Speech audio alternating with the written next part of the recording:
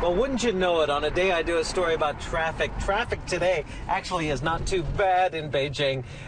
Perhaps it's because the pollution levels are upwards of 400 and people are perhaps staying indoors.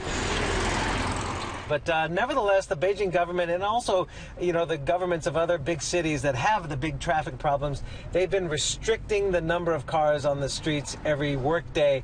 Like, for example, I cannot drive on one day of the week. There's a lot of rumors that perhaps that's going to be spread to 2 days a week to get the number of cars off the streets.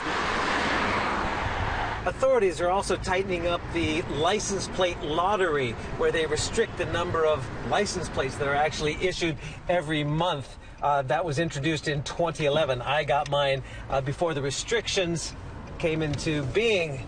But, whoop, there's a guy just about hit him. That's another hazard of driving in China. So back to the lottery system. The Chinese joke that it's actually more likely to win the actual lottery than winning a license plate lottery. Last year, 22 million vehicles were sold in the Chinese market, and for the 5th straight year, that surpassed the United States, making China the world's largest automobile market. And look, hey, traffic again. So we did hit traffic. You cannot go a mile without hitting bad traffic in China.